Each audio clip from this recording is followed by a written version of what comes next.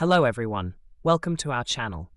Today we're going to talk about troubleshooting and fixing a Bosch instant hot water heater that's not working. If you're experiencing issues with your hot water heater, don't worry, we've got you covered.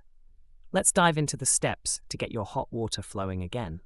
First, let's discuss some common issues that can cause a Bosch instant hot water heater to stop working.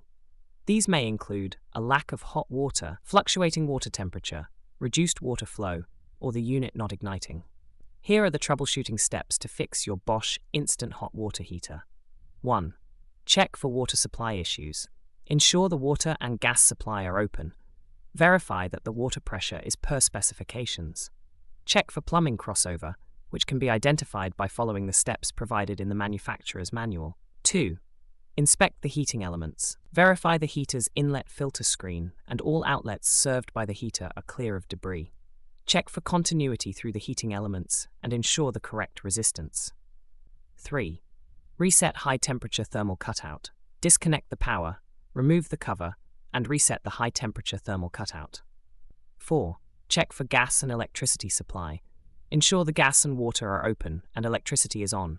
Confirm the correct gas type and pressure. 5. Consult the manufacturer's manual.